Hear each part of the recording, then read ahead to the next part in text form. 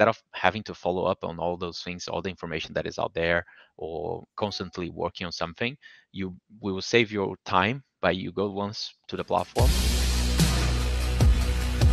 So, like, because it seems like there's bots out there all the time for these things. Like, I mean, if you look at like stocks and stuff like that, like there's, Mm. there's bots out there all the time that are currently like just going. They're alerts and they're buying and they're selling and they're doing all these like transactions, stuff like that.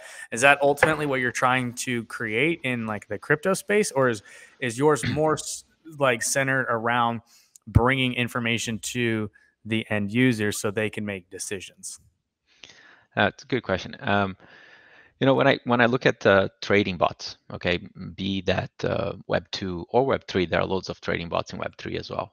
They are more, let's say, on the quantitative side, or they use normally analytics numbers to make decision if price is going down, and traditional financial trading metrics for that. They tend also to be more on the daily trading, or something that is quick to take opportunity and act buying and sell in seconds sometimes, like quantitative trading.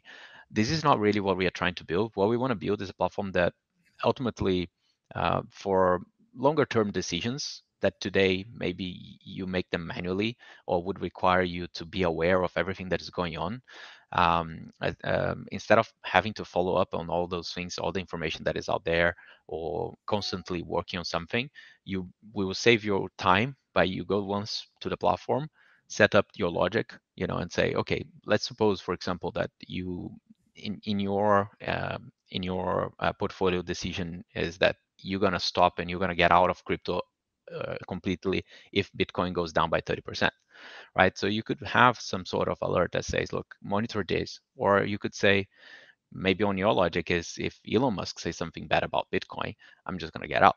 So whatever that is, whatever your logic is, whatever your decision making is to buy or sell something, but not just buying and selling, the idea is that you can bring that logic to Boto. So if that makes sense. Yeah.